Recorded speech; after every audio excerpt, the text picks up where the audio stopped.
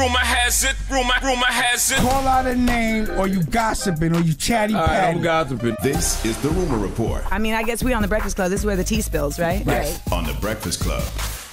Now, you know that iconic pink fur that Cameron has that Drake was wearing in that concert about 2 weeks ago? Absolutely. Somebody offered him $300,000 for that mink. I believe that. And he turned it down. I purchased that jacket probably realistically 20 years ago at a store called Apollo Signature in Harlem on 125th Street. What's the most somebody's ever offered you for that jacket? $300,000.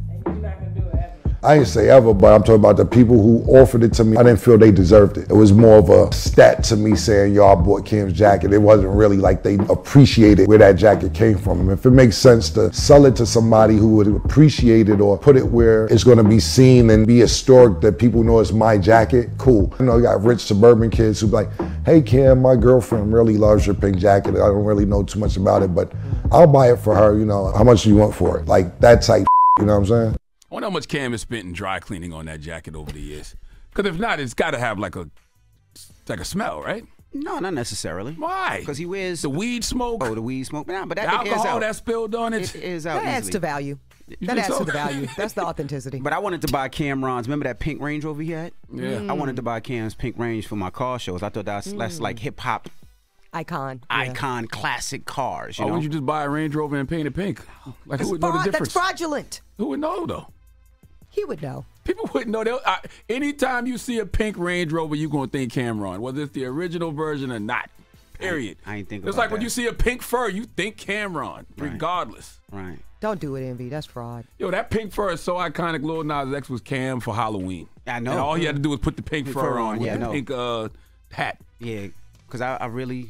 I'm gonna look into it again because I found it, but I was thinking about buying it, and I just think it'd be a dope asset for the car show. You don't even got to do a Range Rover. You can do a Land Rover, and nobody will know the difference. That's part of it to have. Don't get no pink Discovery. Don't get no pink Discovery. You get the Don't get no pink Discovery. Yeah, nobody will know. I was trying to buy Cam's Range Rover.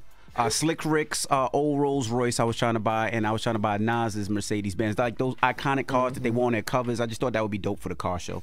All right, now NBA YoungBoy, you know he's out in Utah, and he was talking about how sometimes he's lonely. I'm terrified of people, and I'm very shy, but I never knew why. Once I walk on the stage, I could get it done. But I'm terrified of people. People are cruel. It's like you can't control ourselves, so you never know what someone will do you. I always wanted to be a rapper. It was always my dream. I never had a plan B. You can't be on top forever.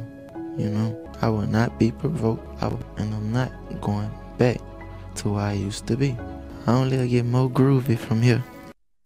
He also talks about how Mormons used to come to his house all the time. You know, in Utah, it's a huge Mormon town, and at first he would turn them away, but then he started looking at it and saying, you know what, let me bring them in. Let me start having a conversation with it. And he was lonely, and he started having conversations with him, and now he's thinking about possibly he might become a Mormon. All I know is we got that audio? You playing audio? No. Okay, well, that young man needs therapy. That's all. You know what I mean? To unpack some of that. That's it. It's just that simple. The brother sounds so vulnerable, and that's how anxiety works, right? Like, you may not want to be around people. You know, people may make you uncomfortable, but when you get in front of a microphone or something or get on that stage, all that goes away. Why? I don't know for some people, but that young brother just needs therapy to unpack some of that. That's all. You think the fact that he's all the way in Utah, away from friends and family and associates, you think that hurt or helped? Probably the best thing for him. He's disconnecting. You also talk about that a little bit as well.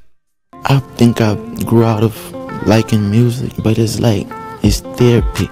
It's the only way I can express it. I sit down behind the mic and just let things flow out of my mouth. Man, I was flooded with millions of dollars from the time I was 16 to this point in my life. And I woke up one morning and I was like, damn, got me.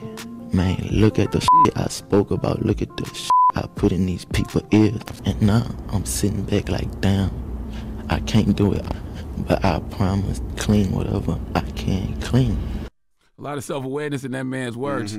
That's how I know he's paying attention. You know what I mean? He's intentionally paying attention to his growth and his evolution. His music is his journaling. Yes. That's what I hear. Yes. But I think he wants to change that. I think he's realizing the effects he has on these kids and people and wants to change that and want to, and I love that. And you know why I think Utah doesn't hurt him? Because I think as you get older, you're very cognizant of what makes your energy go up and what makes your energy go down. So if he's in an environment that makes his energy go down wherever he was, but he knows it goes up in Utah, you go find that pocket of joy. If Utah's where he finds his joy, why not? Now, I believe he was in Utah because of probation or something. So I'm just wondering, once that's over, if that's true, does he leave Utah? Does Not he go if that's back to where his piece Louisiana? is. Does he move to Atlanta? Does, you know, Not if where that's does he where go? his piece is. And not if that's where he has discipline, right? Because actually, sometimes terms of probation, the structure of that can be a lifesaver. I've seen it. Well, All-Stars in Utah this year. So everybody going to be out there in the next 2-3 weeks. Damn. Is that what you call a disturbance of the peace? That is definitely a disturbance. Is that a disturbance? Y'all don't have places where y'all find peace? Like just like random places? Tulum, Mexico. I go first every year by myself. Okay. Yeah. Tulum. What about yours? Outside of the crib and outside of states? Outside of the home. There's so many different places. What a blessing, though, that you find peace in your home. Now, you know what? I find more peace in my some home. people don't. No, my peace is my home. Like that's when I go in the house and I don't have to worry about anything. It's just you're just Rashawn, you're just dad, you're just babe, you're just boo. You like, and that's my peace. My random peace location is Atlantic City. Why, I do not know. Really? When I go to Atlantic City for whatever reason, because my daughter does cheerleading competitions, so she has a lot of cheerleading competitions in Atlantic City. When I go to Atlantic City and stay in the hotel I like to stay at, for some reason I just disconnect in a different way. I get stillness in a different way in Atlantic City. But I think my office too. I have an office in Jersey where it's like a warehouse where my cars are, and I just get to look at the cars, and it just puts me in a peaceful place. Just relaxes me. I have everything there that I need, and just. Yeah. Another one I got to shout out is Jersey, Salamander Resort in D.C., black owned. Oh, yeah, Bob Johnson's wife, Sheila Johnson. Man, that thing is nice. Really? Horseback riding. In D.C.? It's I right thought it was outside Virginia.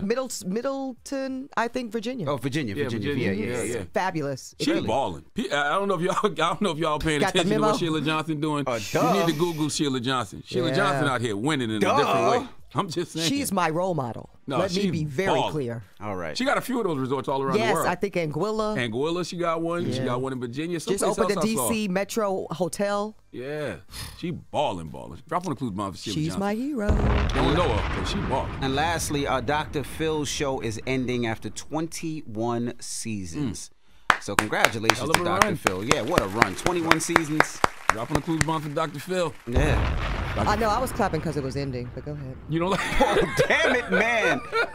Jesus. Dr. Phil had a great run. He had a great run. Dr. Phil, He's 72 years old. I don't give a damn how old he is. Why you didn't like Dr. Phil? Break it down. Got to do anything. Yeah, why you don't like that? I just thought Oprah could have given the platform to someone more culturally relevant. Okay. Yeah, I got a whole theory. We'll do it another So you don't time. mess with Dr. Phil, I don't Dr. do Oz. Phil. I don't do look. She tried. Look at it. She tried with Ayanla though. But Did she? Yeah, but that didn't go right. I mean, from what we've read and what Ayanla said. She tried with Ayanla. All right. Rachel Roy, she put on. I get what you're saying though. Yeah, but you Yeah, I don't know like you do. white doctors. That's what I mean. No. I will say though, Dr. Phil. Hey, Very Farrakhan of me. That's very Farrakhan. Dr. Phil's been up to the Breakfast Club a few times. I've been on his show too. He's helped me sell some books. I'll tell you that much. Yeah. Okay. With Well, Dr. Phil. that's good. That's very pro-black of him. And Dr. Oz. Dr. actually. Phil and Dr. Oz. Yeah, Dr. Oz. Dr. Phil for sure. When I put out Shook One, he brought me on and he said this is Well, that's on brand. very That's on important brand. book. Yeah. Dr. Oz helped me save my daughter when she was very, very sick. He got her transferred to a better hospital and took care of my Well, daughter. that's very good. He when she almost was took sick. the state of Pennsylvania to hell, but I'm glad that he was helpful to your. I'm very serious. That's good. He's talking about his doctor. I didn't know why. His politics I ain't don't got know nothing about to the do violence, with but when it came to the doctor, Yeah. he saved my little baby. Jesus. Okay. I don't know Him about and Ben Pennsylvania. Carson. Okay, go ahead. All right.